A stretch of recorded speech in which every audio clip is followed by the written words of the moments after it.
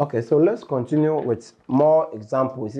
One thing that will help you under this chemical and balancing chemical equation is practice more. Once you are able to practice more examples, it will help you to have it at your fingertips. You can actually look at an equation and just balance it by inspecting. That is after you have practiced. So let's look at sodium hydroxide and hydrochloric acid. And this is a base and this is an acid. We'll come to that. But this type of reactions are called neutralization reaction. So our sodium, we are supposed to predict the product for this. So straight away, what you start first, you have to break them, all the compounds, into their constituting ions. So our sodium is a group 1 element. So this is +1. Our OH is a polyatomic ion. So that's OH minus. So OH minus. If you come here, our H is group 1, so H plus.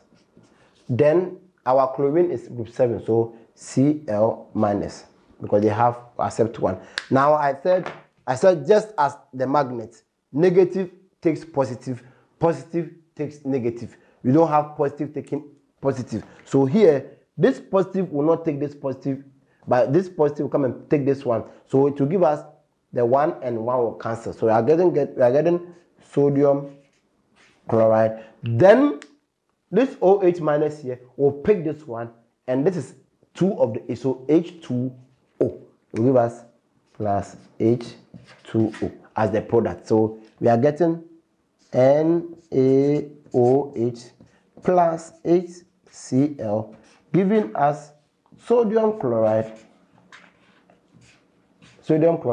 and water. Now we have predicted the product, we have to balance it. Let's see. Our sodium here is 1. Sodium here is 1. Oxygen here is 1. Oxygen here is 1. Hydrogen here we have 1 here, we are fine. Hydrogen here is 2. Hydrogen here is 2. Chlorine here is 1. Chlorine here is 1. So this equation is balanced. Always check before you balance, else you might end up balancing an equation that is already balanced. So make sure you are checking. Check the numbers. So that's why we write them here to check if it is balanced. Because some teachers sometimes would be practically give you an equation that's already balanced and have you just messing it. So just make sure that it is balanced. So this equation is balanced. Let's take more examples. We have this one, calcium hydroxide and hydrochloric acid. So first thing, we are predicting the products. So first thing, you break all the compounds down into their individual ions. So this one, calcium is 2 plus. OH is a polyatomic ion, so and it is OH minus. In our previous one we did that, so OH minus. If you come here straight away, H plus, Cl minus. Now we are coming to pair them. Plus will pick minus. So chlorine, calcium will pick chlorine, the chloride here. OH will pick hydrogen here. So this and this, it will be calcium chloride. The 2 will come down the chlorine like this. So Ca this way, CaCl2 plus this H and then the H, you have your H2O. So this is also a neutralization reaction because it's forming salt and water. Now we have what we call CaOH. Now that we have predicted it, let's now balance HCl as calcium chloride 2 plus H2O. Now let's balance it. So let's see. Our calcium here, we have oxygen here, we have hydrogen here, we have chlorine here. Of course, it will be the same number of atoms, the same kind of atoms that will present on the right hand side as the product. So we have your calcium there, we have your oxygen there, we have your H here, and we have your chlorine. We want to check if this is balanced or not. Calcium here is 1, oxygen here is, these 2 affect both hydrogen and oxygen. So oxygen here is 2. Now hydrogen here, first we have this 2 here, and then we have this 1 here. So hydrogen here is 3. Chlorine here is 1. Then when we come here, calcium is 1. Chlorine here, sorry, oxygen here, in this order rather. Oxygen here is 1. Hydrogen here is 2. Chlorine here is also 2. Now, hydrogen, calcium is 1 here. It is balanced. Oxygen is 2 here. Oxygen is 1 here. It's not balanced. So it means we have to multiply here by 2. If you multiply here by 2, this is where the oxygen is at. So you put your 2 here. When you put your 2 here, there's a new changes here. There's a new change here. Hydrogen now becomes 4. So instead of the 2, we are having 4 here. Instead of the 2, we are having 4 here. And then chlorine, you multiply here by 2. If you multiply here by 2, chlorine becomes 2 here and 2 here. So you put your 2 here. Now when you put your 2 there, chlorine and hydrogen are balanced. I hope it's clear. There's the new hydrogen here. When you put the 2 for the oxygen, you realize that the hydrogen became 4. Now you put your 4 here, you realize that hydrogen here is 3.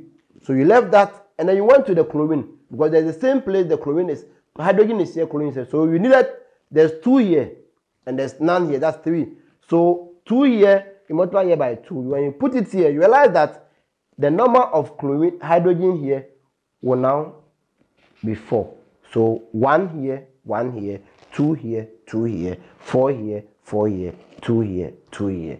This equation is balanced just by introducing a 2 here and then a 2 in front of water.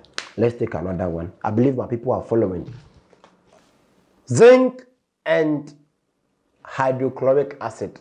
So zinc, we learned that it's a transition element with only 1 charge. So zinc is 2 plus. Zinc is 2 plus. Hydrogen is plus. Chlorine is minus. So zinc plus will pick the minus here. We are going to get the 2 will come down. So we are getting ZnCl, then the 2 will come here. Then the H plus that is left is always unstable. So you have to go and deposit as a stable form. That's the gas. And I said the gas is H2, hydrogen, Gen. So 2. So here's H2. Now let's balance it. Let's write it all over again and balance. Zn plus HCl giving us ZnCl2 plus H2. So Zn is 1 here, Zn is 1 here. Hydrogen is 1 here, hydrogen is 2 here. Chlorine is 1 here, chlorine is 2 here. So straight away, without breaking it down, you can just say that you will put your 2 here and it is balanced. So you have predicted it, the product, and you have also balanced it. Take note, remember that to really predict the product of a particular reaction, you have to first break them down into their ions, and then the positive picks negative, negative picks positive, and then it gives you the product. Let's continue with more examples. Potassium hydroxide and hydrochloric acid. This is a base, and this is called neutralization reaction. This one will form salt and water. So first of all, our potassium is plus. We break them into their ions. Our OH is minus. Hydrogen is plus. Chlorine here is minus. And I said plus will pick minus, minus will pick plus. There's no way you are getting plus picking plus. No. Positive and positive cannot pick. Take note, please.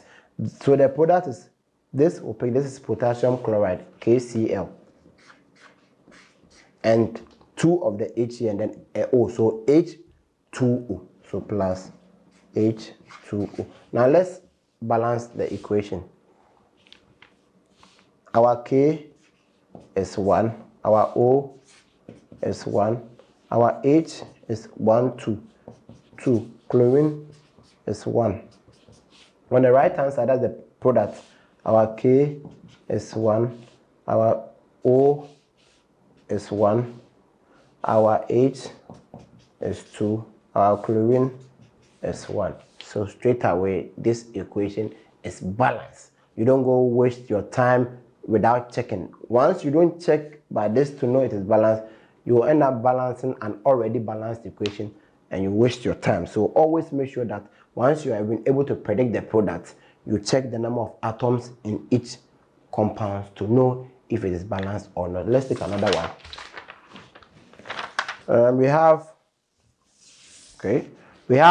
sodium hydroxide and sulfuric acid, H2SO4. So to predict the product, same way, same procedure, same approach. You have to break them down into their individual ions. So we are having sodium, that is group 1, so plus 1. This one here is a polyatomic ion, so the charge is OH minus. If you come to this one, H is plus, and this one here is a polyatomic ion, and it is SO4 2 minus. So once you now broken them down into their ions, this plus will pick the minus, and this 2 will come down. So this will be like sodium, and then the 2, and then the SO4. So this is Na2SO4. Then this is 2 of the H, and then also H2O plus H2O. So that's the product for this one. We are getting NaOH plus H2SO4, giving us Na2SO4 plus H2O. That is water. So let's now balance this one. Our sodium here, our oxygen here, our hydrogen there, and then our sulfur. We just list them like that. So sodium here is 1. Oxygen here, we have 1 oxygen here, and then 4 oxygen. So that is 5. 5. Hydrogen, we have 1 here, and then we have 2 here. That is 3. And sulfur is just 1. Now let's come here. Let's list our sodium, our oxygen, our hydrogen, and then our sulfur. Sodium here is 2. Oxygen here is 5. 4 here, 1 here. Hydrogen here is 2. Sulfur here is 1. So this is 1, this is 2, this is 5, this is 5. Oxygen is balanced, 5 here, 5 here. Hydrogen is 3, hydrogen is 2 here. So this and this are balanced. So let's quickly look at our sodium. Our sodium is 2 here, and it's 1 here, so times 2. So you put it here like this way. Once you put the sodium here too, it affects the O and it affects the H. So the new H here is 2. So 2H, so the hydrogen here, 2 of this plus 2, this is 4. And then oxygen here becomes 2 of this plus the 4, becomes 6. So when you come to the other side, sodium is 2. Sodium is 2 here. Oxygen is 5. Hydrogen is 4. Hydrogen is 2 here. Straight away, you can balance the 2 easily. So you multiply here by 2. If you put the 2 here at where hydrogen is, here is 4. So this is 4. And this 2 here affect this oxygen. So this now is 2 oxygen plus 4. This is 6. So here is 6. Now the new oxygen is that this is 2 plus 4, 6. And hydrogen here is 4. So you can check. Now sodium here is 2. Sodium here is 2. Oxygen here is 6. Oxygen here is 6. Hydrogen here is 4. Hydrogen here is 4.